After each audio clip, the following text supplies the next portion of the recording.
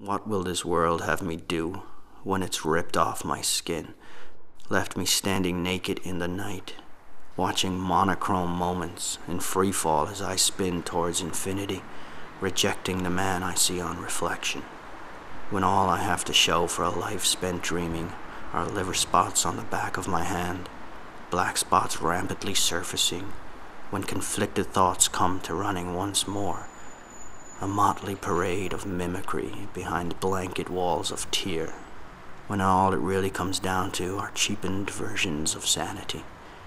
Credit card solutions for greeting card holidays, nothing more or less than a 21st century one world state, punching feed bars for pellets in suburban shopping malls.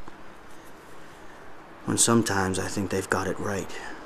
those terrorist freedom birds, standing to put up a fight, giving us back the same hardship we gave them first, screaming God will save us all, as we burst forth our superior fighting force and blow the skins off children playing football in the park. When opinion is no longer counted, no one stands up, no one starts shouting. We all sit silent, gag-mouthed in solitude because we don't want to rock the boat, shake the tree, say anything to allude to our true feelings. When every day is a question of motivation, of relevant ambition, so close to what we really want to be, we walk, face to the floor,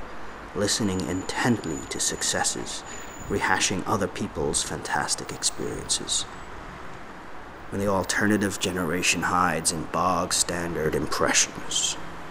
those individual expressions coming from H&M with a receipt, or a name on my feet, a brand stamped across my heart. What will the world have me do but stand naked in this night, raped of imagination, with energy only to ask why?